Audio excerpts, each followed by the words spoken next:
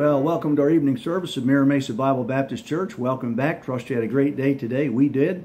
We had a nice sunny afternoon, and I spent a little bit of time sitting out in the sun reading my Bible today. I'll talk about what I was reading here in a minute and what I was meditating on today. But we welcome you back. We thank God for the ability for us to get together this morning this way via this videotape. And, of course, it's being streamed for folks to watch it.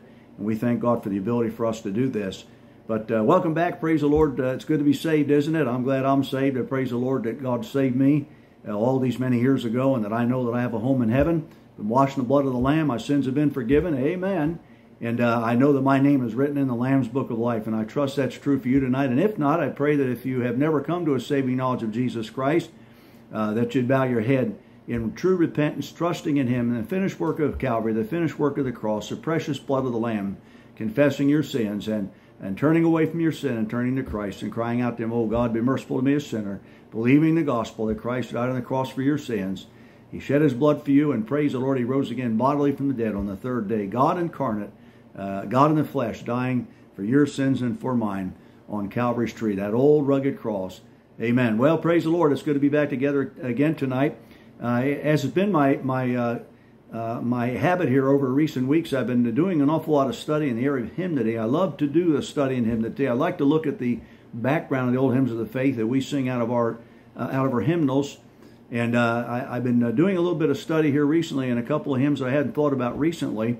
I didn't know a whole lot about their history and what was surrounding their history of these hymns. But the one tonight I want to look at is What a Friend We Have in Jesus.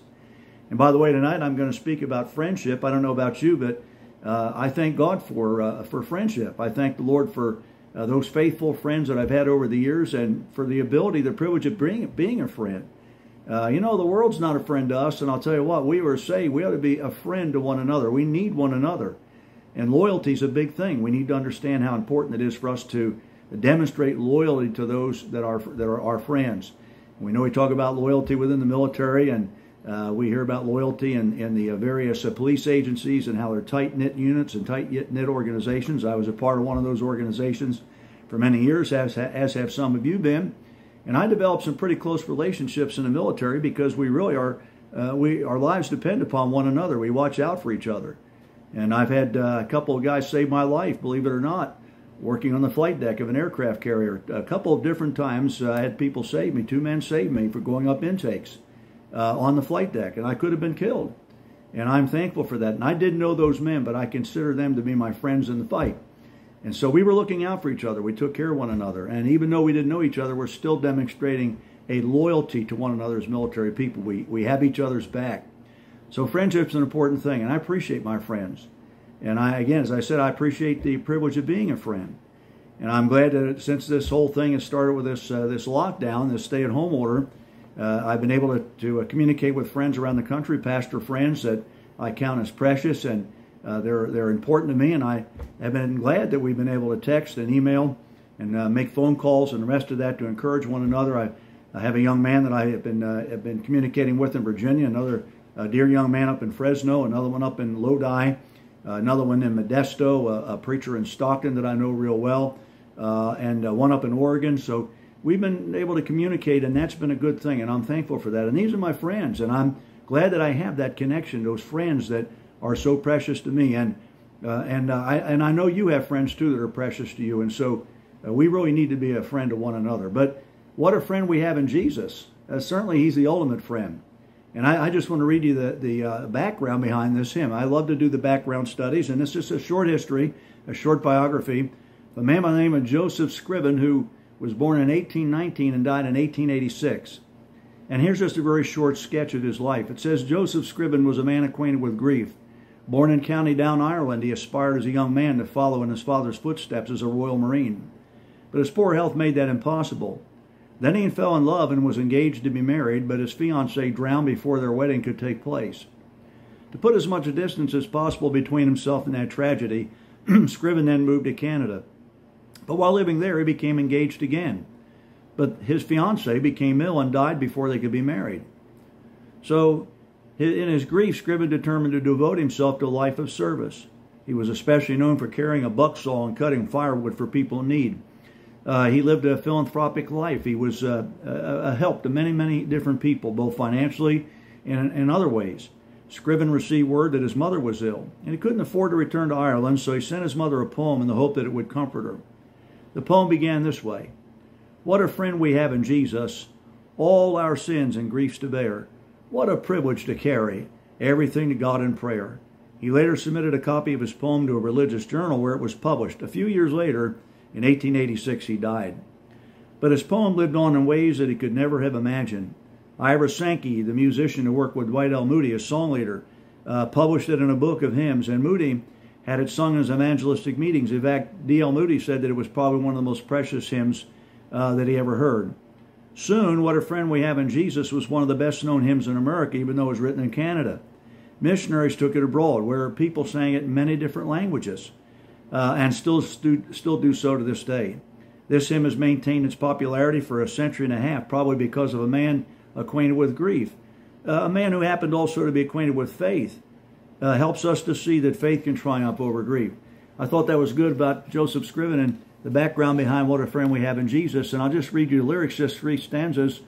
"What a friend we have in Jesus, all our sins and griefs to bear. What a privilege to carry everything to God in prayer. Oh, what peace we often forfeit. Oh, what needless pain we bear. All because we do not carry everything to God in prayer. Have we trials and temptations? Is there trouble anywhere? We should never be discouraged. Take it to the Lord in prayer. Can we find a friend so faithful who will all our sorrows share? Jesus knows our every weakness. Take it to the Lord in prayer. Are we weak and heavy laden, cumbered with a load of care? Precious Savior, still our refuge. Take it to the Lord in prayer. Do thy friends despise, forsake thee? Well, take it to the Lord in prayer. In his arms he'll take and shield thee. Thou wilt find a solace there." Precious lyrics, are they not? And it encourages my heart. When we sing it, I tell you what, I've been in churches where that thing's been sung. I watch people actually weep when they sing this thing, especially the last stanza, because they've had many people that they considered to be their friends that ended up hating them and turning on them. We know the world does that. There's a lot of backstabbing in the world. We know that in the business world it's dog eat dog. We know that everybody's for themselves many times. It's not that way everywhere. I don't want to paint it with too broad a brush, but many times in the world, the unsaved, that's the way they behave themselves. It's not about you, it's about them. But we, in a household of faith, ought not live like that. We ought to be a true friend. We ought to be a faithful friend. We ought to be a loyal friend. I'll share with you some things about friendship in a little bit, but we're gonna look at friendship tonight, and we ought to be thankful for our friends. I'm glad for my friends. I said a little bit earlier. By the way, I've said this for many years. My best friend's my wife. I thank God for my wife. She is my best friend. I'd rather spend time with her than anybody. I can remember I come back from almost a 1-year deployment to Southeast Asia during the Vietnam War, and one of the officers in my squadron had a boat, and at the chief that I work with, this chief and I loved to fish, and so did Mr. Kramer, Lieutenant Commander Kramer. So Commander Kramer would invite us to go fishing with him on his boat, and we'd go off the coast of San Diego and fish. And I enjoy doing that. But I remember one time when we first came back off the deployment, Commander Kramer said to me, "Hey, listen, Mershon, you want to go fishing this weekend?" I said, "You know what? We just got back off deployment, sir. I'd rather listen. I've been hanging around with guys for 11 months. I've been around men for 11 months, and I appreciate you guys, and you're all my friends. But I'll tell you what, I'd rather go home and spend time with Mama. I've been away from her for all this time. I need to spend time with my wife and my daughter. But thank you for the invitation." And but yet at the same time, my wife has been my best friend these 55 years, and I'm really thankful for her. But I have many other friends in the ministry, especially. But I want to read this to you out of 2 Kings chapter 2. So if you have your Bible tonight, if you'd open to 2 Kings 2, not my text, but I just want to point something out here about the relationship between Elijah and Elisha. One of the great friendships in the Bible, and loyalty is demonstrated here by Elisha towards Elijah. And we know that Elijah is about ready to be caught up in a whirlwind into glory, and the mantle from Elijah is to pass to Elisha. And I think this is a great study in loyalty between friends, not just friends, but servants of God. Would there be some loyalty amongst the servants of God, don't you think? And by the way, we're all servants of the Lord. There ought to be loyalty amongst us. But in 2 Kings chapter 1, I read this. "It came to pass when the Lord would take up Elijah into heaven by the whirlwind, that Elijah went with Elisha from Gilgal. And Elijah said unto Elisha, Tarry here, I pray thee, for the Lord hath sent me to Bethel. And Elijah said unto him, As the Lord liveth, and as thy soul liveth, I will not leave thee. So they went down to Bethel. And the sons of the prophets that were at Bethel came forth to Elisha and said unto him, Knowest thou that the Lord will take away thy master from thy head today? And he said, Yea, I know it. Hold your peace. And Elijah said unto him, Elisha, tarry here, I pray thee, for the Lord has sent me to Jericho. And he said, As the Lord liveth and as thy soul liveth, I will not leave thee. So they came to Jericho. And the sons of the prophets that were at Jericho came to Elisha and said unto him, Knowest thou that the Lord will take away thy master from thy head today? And he answered, Yea, I know it. Hold your peace. And Elijah said unto him, Tarry, I pray thee here, for the Lord hath sent me to Jordan. And he said, As the Lord liveth and as thy soul liveth, I will not leave thee. And they two went on. And 50 men of the sons of the prophets went and stood to view afar off, and they too stood by Jordan. Elijah took his mantle and wrapped it together and smote the waters, and they were divided hither and thither, so that the two went over on dry ground. And it came to pass when they were gone over that Elijah said unto Elisha, Ask what I shall do for thee before I be taken away from thee. And Elisha said, I pray thee, let a double portion of thy spirit be upon me. And he said, Thou hast asked a hard thing. Nevertheless, if thou see me when I am taken from thee, it shall be so unto thee. But if not, it shall not be so. And it came to pass as they still went on and talked, that behold, there appeared a chariot of fire and horses of fire, and parted them both asunder. And Elijah went on by a whirlwind into heaven. Of course, we know Elisha went on, did many mighty works, even some of them greater than even Elisha had done, that God used him in a great and powerful way. But I want you to see this great loyalty that existed between these men, especially in the case of Elisha towards Elijah. He was faithful and he was loyal to this man who was really a mentor to him, and his mantle, Elijah's mantle, was about to pass down to Elisha. It was a great relationship. We think of Jonathan and David, and we think of others in the Word of God, and the relationship that existed between them. We see Paul and Silas, and Paul and Barnabas, and we see others that had great relationships in the New Testament as well. And that really is the way it ought to be. We should have these kind of relationships. Our hearts ought to be knit together in love, one with the other, so that we stand together. And I'll tell you what, we need to stand together more so than ever before. We need to stand together and be faithful one with the other and be a friend to each other. Father, we thank you, Lord, for thy precious word tonight. We pray, God, as we look now into the wonderful book of Ruth, would you speak to our heart tonight with this great book? Only the first chapter. Tonight we're going to look at this precious account in the Word of God. And I pray that you'd bless our time together and use what we see here in the Scriptures for our blessing and our benefit, for our edification, O God, and for our spiritual growth. We'll thank you for it in Jesus' name, and for his sake. To this I do say, amen and amen. Turn to the book of Ruth. We're only going to look at one chapter. There are only 4 chapters in this precious book, 85 verses in total. But what a precious book this is. In fact, I consider it one of the most profoundly beautiful books in the Bible. And many beautiful, wonderful, profound passages of Scripture. But yet this one is so precious and so wonderful when you read through it. I sat outside in the sun this afternoon and just read through this entire book. I mean, as I read through it, I just rejoiced in what I was reading. Of course, we know there's a lot here, more than what I'm going to cover tonight.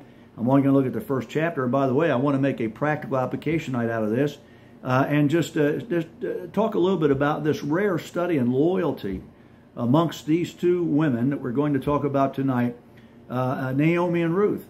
And what a precious relationship these two women had. And it was a very special relationship. And out of that relationship, some very precious things took place. And of course, we know there's a lot of other things here that we could take a look at tonight. I'm going to read some things to you very quickly before I get into the book. So just open your book, your Bible tonight to Ruth chapter 1. We'll start there in a minute. But I wrote an article back in 2016 entitled "Ruth: A Precious Example of True, Loyal, Faithful Friends." And as I considered this and I wrote these words down, I predominantly wrote it down from my study of Ruth chapter 1. And I just want to read this to you, what I wrote, and I'm going to just go through the scriptures over the next few minutes. But there is two verses of scripture here in Ruth chapter 1 I want to focus on tonight, and I want to make a practical application out of this. About friendship, about loyalty, and what that all means and how it's defined in these two verses. And I'm going to read to you a modern account of something that took place back in 1941 during the last century that's maybe taken a little bit out of context, but yet it just demonstrates this thing of loyalty and how we need to be loyal in our relationships one with the other. But I'll read this to you very quickly. I've been studying the wonderful little book of Ruth in recent days and have been richly blessed as I have spent time much time meditating my way through one of the most precious and profound books of the Bible. This moving little treatise is full of types and shadows that fascinate me. It strikes me odd that it's a rare thing indeed to hear an exposition of this book in our day, and yet there's so much contained within its 4 short chapters. And I might say this and stop here. Whatever happened to the book of Esther? I mean, I've only preached, that I can remember in my entire ministry, I've only preached out of Esther once. And yet Esther's such a rich book. There's so much in Esther. I was mentioning this to someone recently. God's name is not mentioned once in that entire book, but God's all through it. You can't remove God from it. The practical teaching of the book of Esther is very, very important. We ought to read through that and preach through it more often. I could write line after line of the things to be learned through a thorough study of Ruth, but I want to share with you a practical lesson that I see in the first chapter of Ruth that has resonated with me over and over again, connected with Ruth's relationship with her mother-in-law, Naomi. Elimelech had made the unwise decision to lead his wife Naomi and sons Mahlon and Chilion to Moab when famine came to the land of Israel. They should have never left the land. They should have stayed put and trusted God. Even in a famine, and maybe even especially in a famine, God will trust our faith and put us through many trials. They should have stayed put. But of course, God used this thing, even though they went to Moab, this wicked place that they went to. They left God's appointed place for them and went to Moab. Now we know that the Moabites, they were descendants from Lot's incestuous relationship with his youngest daughter. They were born of incest. And so out of that relationship, Moab was the father of the Moabites. And of course, we know the Moabites were wicked people. A lot of paganism there, a lot of sinful behavior there, a lot of idolatry there. The Moabites were a pagan bunch with all the practices that are attendant to an idolatrous people. In Elimelech's going to that heathen land, the doors were thrown wide open to the consequences that bad decisions often produce.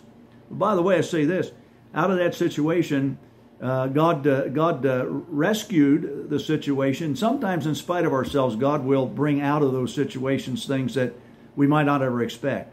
And he'll sometimes use them in spite of ourselves, maybe even occasionally against ourselves when we do these kind of things, make wrong decisions. So Elimelech's going to that heathen land. The doors were thrown wide open to the consequences that bad decisions often produce. Both of Elimelech's sons married pagan Moabitesses, Ruth and Orpah. Unions that were certainly contrary to the perfect will of God. By the way, against the word of God and the commandments of God. Neither marriage produced children. So God didn't bless those marriages. Eventually, Elimelech, Mahlon, and Chilion died, leaving Naomi, Ruth, and Orpah widows. In the wake of all this, they were left almost destitute. But we're going to see this, and this is the message in Ruth chapter 1, at least in part. Ruth loved her mother-in-law and chose to go with her. She returned to her own land, a journey that took them to Bethlehem, the eventual place of our Lord's birth. It would be there that Ruth would meet Boaz, the near kinsman redeemer, who is, as a type of Christ, who redeem and marry Ruth, who is a type of the church, the bride of Christ. He was the nearest kinsman redeemer. The nearest kinsman redeemer of her husband. And so he married her because he was the next in line to marry her. We won't go through all that, how that marriage ended up taking place, but just suffice it to say that he was the near kinsman redeemer, a type of Christ who would redeem and marry Ruth, who was a type of the church, the bride of Christ. What a wonderful thing this is. But in addition to all of the types of the book of Ruth, one of the outstanding things regarding Ruth's character that intrigues and speaks volumes to me is Ruth's loyalty and the deep friendship that existed between these two women. And by the way, this friendship is a friendship that endured. So we're going to talk about this just a little bit tonight. I won't spend a lot of time going through this particular chapter of the book of Ruth, but I just want to tie all this together very quickly. And by the way, let me say this. We need to realize that Ruth was David's great-grandmother. Did you realize that? It's amazing. If you look at Matthew chapter 1, you'll see that Ruth is in the lineage of Christ. Boaz and Ruth are in the lineage of Christ. So Ruth and Boaz, when they married, they had Obed, who had Jesse, who had David. So she's right in the Davidic line. And certainly we know that from that Davidic line inevitably came the Lord Jesus Christ, according to the flesh. We know that he was born of a virgin in Bethlehem, and we're going to see something there to tie it together. In Bethlehem, we know all the story, all the account of that. So Ruth ended up this Moabitess woman, this Gentile woman, who was married by this Hebrew, this Jewish man, who, by the way, Ruth was a convert to Judaism. We'll see that in a minute. We'll see that from this dear woman, in her relationship, her marriage to Boaz was in the Davidic line. She was in the line to the Lord Jesus. I tell you, that just is exciting to me. God's so good. If you read the Word of God, how could you not get excited about this stuff? But look in Ruth chapter 1. I'll go through this very quickly. Now, it came to pass on in the days when judges ruled, and of course some say 16 judges, some say 18, some say 20. I think I've settled around 16 judges during that time. And that era of judges ran somewhere between 420 years. And a certain man of Bethlehem, Judah. Now, Bethlehem, Judah is an interesting name, an interesting title, an interesting name of this place. Bethlehem means land of bread or house of bread, and Judah means praise. So Bethlehem was the house of bread and a house of praise. Well, I'll tell you what, it'd be better for him to stay there in the house of bread and the house of praise than to go to Moab, the house of idolatry, the house of paganism. So a certain man of Bethlehem, Judah, went to sojourn in the country of Moab, he and his wife and his 2 sons. And the name of the man was Elimelech, which, by the way, in Hebrew means my God is king. And the name of the man was Elimelech, and the name of his wife was Naomi, which in the Hebrew means delightful or pleasant. And the name of the 2 sons, Mahlon and Chilion, Ephrathites. Okay, think about that now. We're talking about Bethlehem, Judah, and Ephrathah. Now, when we think about that, do we not tie the birth of Christ to Bethlehem, Judah, and to Ephrathah? I guess we do, huh? So it says, and the name of the man was Elimelech, and his name of his wife was Naomi, and the name of his 2 sons, Mahlon and Chilion. And by the way, Mahlon means sick, and Chilion means pining. So these boys were sickly boys. Maybe even from birth they were sickly. We don't know what their health condition was, so we don't want to engage in any supposition. But we know that that was their name. And that's the names that they were given. That's what they mean in Hebrew. And it says they came into the country of Moab and they continued there. We'll see in a little while that they were there 10 years. And they had to be miserable. I mean, if you're a Hebrew, a Jew that believes in God, and you've been raised in that Jewish environment, and you have been certainly under God's word and God's influence all those years and the commands of God, it must have been egregious and grievous for them to have to live in this place called Moab just in order to get bread, just in order to eat. Didn't they think that God could take care of them, but they stayed put in Judah? Didn't they think that God would take care of them, they stayed put in the land that God promised them and gave to them? Obviously and apparently not. And they're not the only ones that did this. There were others in the Word of God that did the same thing. Verse 3, and Elimelech, Naomi's husband, died. And she was left and her 2 sons. So now she's a widow. Nobody to take care of her but her boys. But now it says, and they took them wives of the women of Moab. Now, they ought not to have done that. They disobeyed the word of God when they did that. I read that in my little article here. The name of the one was, and by the way, let me tell you this. If you go to Moab and you stay there long enough, you're going to begin to adopt their behaviors. You listen, friends, if you and I spend time in the culture and waiting in the culture and running around the culture, it won't be too long before the culture rubs off on us. I guarantee you that even as a believer, listen, you could be a born-again believer, a blood-washed believer, but you hang around in the wrong places, in the wrong environment, with the wrong people, inevitably it's going to rub off on you, and you're going to start disobeying God, doing the things the world does, unless you're an awful strong person. And it's a good possibility that there will be those even that are stronger Christians that could get influenced by this, little by little, incrementally. So, and they took them the wives of the women of Moab, and I'm sure they tried to make some kind of excuse to justify this. The name of the one was Orpah, and the name Orpah is an interesting word. In the Hebrew, it means a gazelle.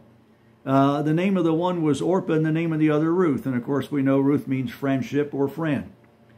And they dwelled there about 10 years. And Mahlon and Chilion died also, both of them, and the women was left of their 2 sons and her husband. So now, all 3 of these women are widows. Now there's no one to take care of them. And here they are in Moab with no one to take care of them. And in that day, in that culture and society, this is not a good thing. Then she arose with her daughters-in-law that she might return from the country of Moab, for she had heard in the country of Moab how that the Lord had visited his people in giving them bread. Well, now we're going to go back home now because there's bread there. Well, they should have never left to start with. And once they got into Moab and saw what was going on there, they should turn right around going back. But they didn't do that. Now that's a poor leadership on the part of a husband, that's for sure, because he's responsible ultimately. Verse 7, wherefore she went forth out of the place where she was, and her 2 daughters-in-law with her. So they went with her, and they went on the way to return unto the land of Judah. And Naomi said unto her 2 daughters-in-law, go, return each to her mother's house.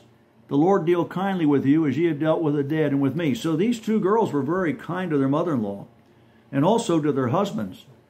So even though these girls came from a pagan culture, from a ungodly culture, they were good girls, at least in their relationship with Naomi and with the 2 boys. May I say this, that both of these girls watched Naomi, and they watched the way she lived her life, and she couldn't help but have taught these girls about the God of Israel. So there was a testimony there, even though she was where she should have been. Of course, that's all on her husband, because he should have never let his family there to start with, and really ended up in a very bad manner. But she was a testimony, even there in Moab, to these 2 girls, and they saw that testimony. Verse 9, the Lord grant you that you may find rest, each of you, in the house of her husband. In other words, you ought to get remarried. You ought to find a good man to marry. Then she kissed them, and they lifted up their voice and wept. Now, there was a tenderness with these 2 young women towards their mother-in-law. And when they thought, now we're going to have to depart one from the other, after all these years together, the 2 of them kissed their mother-in-law and they wept. Sometimes parting is just sweet sorrow. Verse 10, and they said unto her, surely we will return with thee unto thy people. So both of them said they go with her. They go with Naomi back into the land, back to Judah. And Naomi said, turn again, my daughters. Why will you go with me? Are there yet any more sons in my womb, that they may be your husbands? Turn again, my daughters, go your way, for I am too old to have an husband.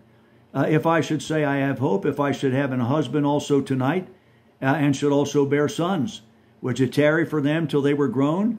Would you stay for them from having husbands? Nay, my daughters, for it grieveth me much for your sakes, that the hand of the Lord is gone out against me. So she's a very discouraged woman at this point right now. And you consider this, of all that she's lost while they're in Moab, sojourning there in Moab. She lost them a lot. But these 2 girls, up to this point, boy, they're showing great love and concern for their mother-in-law, and they're willing to go with her. At least they'd state that. One goes with her and the other one doesn't. We'll see that in a minute. But she said, listen, even if I had a husband and I had children, if I had 2 boys for you girls to marry, you're going to wait around for those boys to grow up to adulthood. And by the way, you're going to be old women by that time. You're not going to do that. You're going to end up finding some men your own age to marry is what you're going to do. And you're going to find them from your own culture is what she's basically saying. Verse 14, and they lifted up their voice and they wept again. And Orpah kissed her mother-in-law, but Ruth claved unto her. Now this is what I want you to see. I want you to see Orpah. She made the decision right there that I'm not going with you, because she was given the option. Now it doesn't mean that she was disloyal to her mother-in-law. We saw that she was up to this point. But obviously the pull of Moab was on this girl, and not the pull of Judah, not the pull of the God of Israel.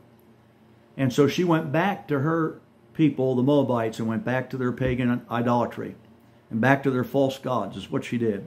Now that's horrible, but she made that decision because she was given that option, and that was exercising her own free will. So it says in verse 14, he lifted up their voice and wept again, and Orpah kissed her mother-in-law, but Ruth clave to her. It's interesting to see that word clave. It means she stuck to her like glue. She adhered to her like adhesive. She made the decision, I'm not going to leave you. It's just like it was with Elijah and Elisha. Elisha said, no, listen, I'm not going to leave you. 3 times said, I'm not going to leave you. Listen, you may go here and you may go there, but I'm going with you. And so obviously he did go with him until inevitably Elijah was caught up in the whirlwind in the chariot. And so in verse 15 it says, and she said, behold, thy sister-in-law is gone back unto her people. Naomi said this, and unto her gods. Return now after thy sister-in-law. That was bad counsel. That was bad advice, because it's obvious here that Ruth wasn't going to go back. That Ruth had made another decision here. Now may I say this? Ruth, I believe, at this point had made a decision. She was going to be a convert to the God of Israel. She was going to put her faith and trust in the God of Israel. So would you not say she was saved? At this point, she got saved in this as a result of this? I believe so. So she was putting her faith in Naomi and the God of Naomi, the God of Israel. Verse 16. Now here's what I want to show you. These next two verses. I can hardly get through these without weeping. This is probably the most precious poetic statement of Scripture right here. I think it is. There's many that are precious, but this is extra precious. Listen to this. And Ruth said, entreat me not to leave thee, or to return from following after thee. For whither thou goest, I will go, and where thou lodgest, I will lodge. Thy people should be my people, and thy God my God. Wherefore thou diest, I will die, and there will I be buried. The Lord do so to me, and more also, if aught but death part thee and me. What a precious demonstration of loyalty. Not just to Naomi, but loyalty to the God of Israel. Loyalty to this woman that she loves so much, this relationship, this friendship that developed between the two of them. Would to God that we saw these kind of relationships amongst our people today. I don't know about you, but there have been many times when I felt like I didn't have a friend, even amongst the body of Christ. That's a sad thing to say, but it's true. And it's sad, but it's true. I remember Lolo Hardy said one time when he was at our church and stood in our pulpit, and I'll never forget it, he said, one time someone in his church there in Tulsa asked him, Brother Hardy, if you were going through a rough time and the circumstances were tough, and you had to depend on a church member or one of the men that you served with on that submarine, which one of them would you put your trust in? Which one do you believe would be the one that you could stand with and who would stand with you? He said that there's no question whatsoever that it would be those men on that submarine. And he said many of those men were unsaved men, but they were faithful to one another and they were loyal to each other, because there's a bond that exists amongst military people that many times doesn't even exist amongst Christian people, and yet we as God's people should be closer in our relationship and our bond with one another than any military member that ever existed on the face of the earth. I think of the Roman army. The Roman army, they developed a bond amongst themselves that was really, the key to their success on the battlefield. Even the Greeks had that, but not as much as the Romans. The Romans had a bond. There was a camaraderie amongst the Romans, the legions, that was very unique in their time until inevitably Rome was destroyed from internal decay, rotten corruption, and civil war as well. And so I read this two precious verses of Scripture, and I just stop here and I just want to spend time thinking about this. And it makes me look at myself, and I want to know in my own heart, am I the kind of friend of people that I ought to be? Many times I know that I fail in this area. I wanted to read this to you from modern history, and every time I read it, it speaks afresh to me, but it's a historical account that's verified, and it's not just some made-up statement. It actually happened. But this took place in 1941 during the very early days of World War II. We know that Great Britain declared war against Germany in 1939 when they attacked Poland on September the 1st of 1939. And then they had a year, they called it the Silent War, or the Phony War, before things really heated up. And Hitler's troops began to spread across Europe and started occupying countries. And up until December 7, 1941, when we were attacked by Pearl Harbor, and several days later, Nazi Germany declared war against us under the Tripartite Act, we know that England stood alone. No one stood with him.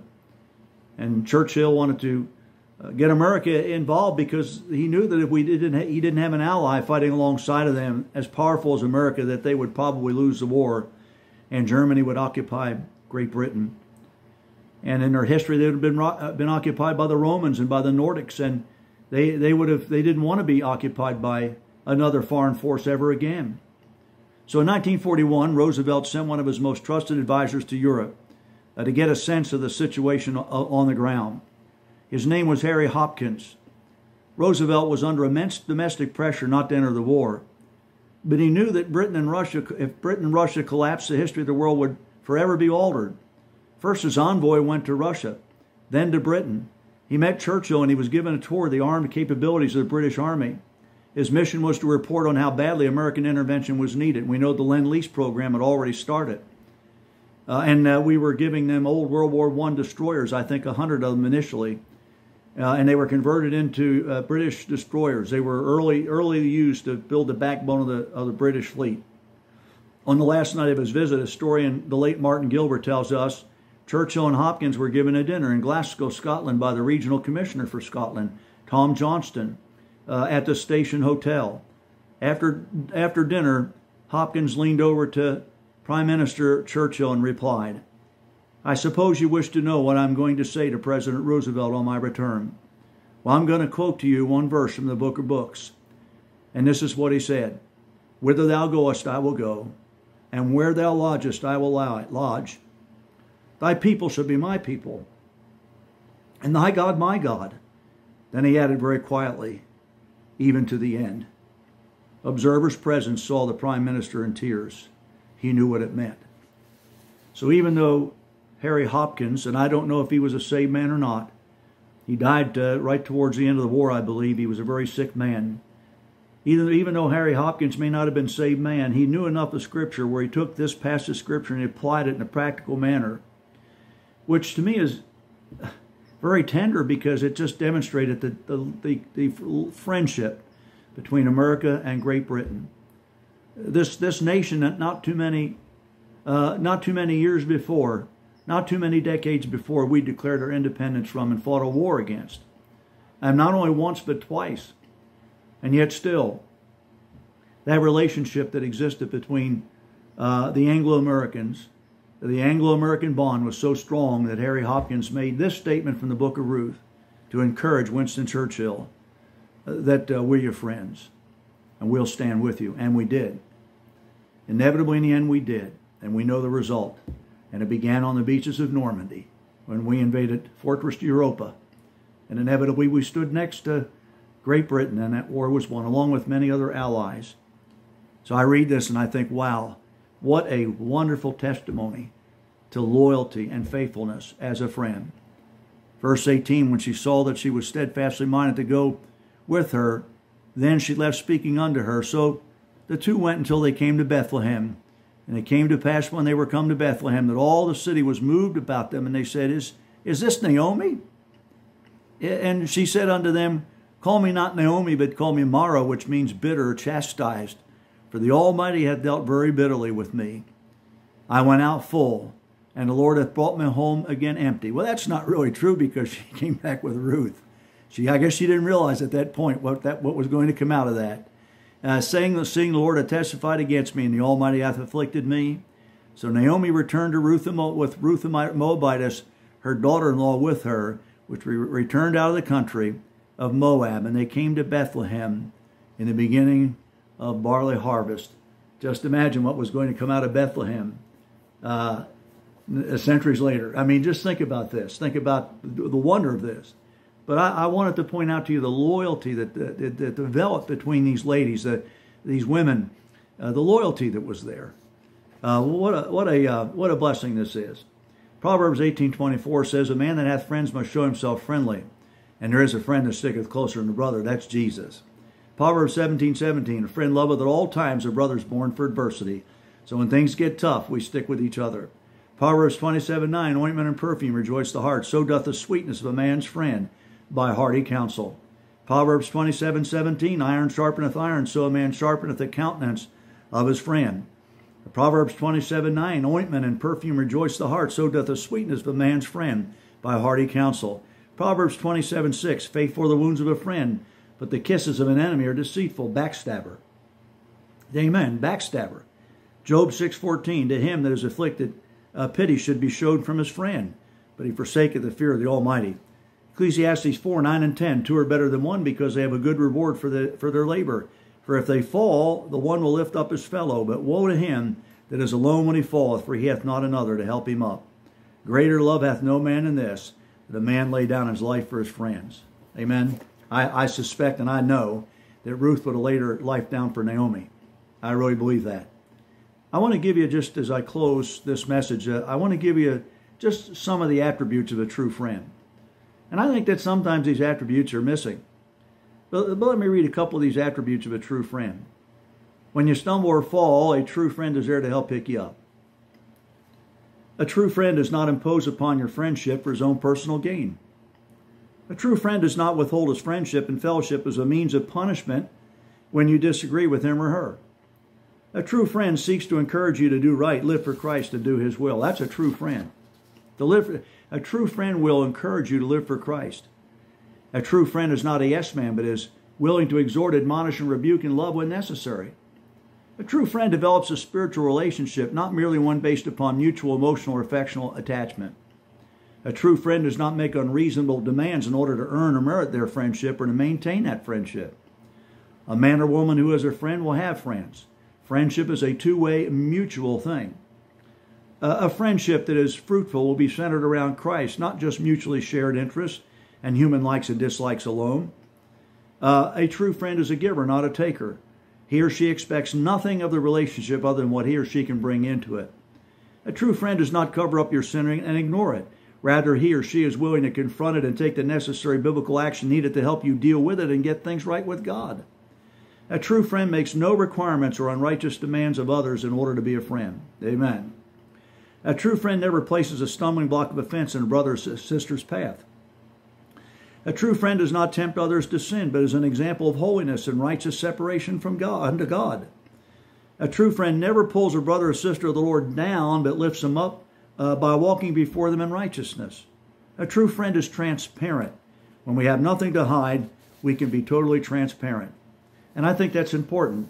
Transparency is missing today. Everybody wants to be living a secret life. That's a problem. It's not that you have to share everything with everybody. There are some things that are private and personal. But I'm just saying transparency sometimes is not a wrong thing. And I'm careful with that. I don't want to be overly transparent, but I'm probably more transparent than most people. And I can even be transparent in the pulpit, and sometimes I'm willing to confess things in my life that have been had a wrong effect upon me, things that I've learned that I shouldn't have done, and corrected those things, and even sometimes things that I am doing that need to be corrected.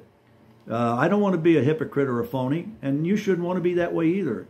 But it's not that we have to share everything. You understand what I'm saying. But transparency is sometimes an important thing. So all these things are very important if we're going to have faithful, loyal, genuine relationships. And oh, by the way, let me say this. True friends keep confidence. That's a big problem.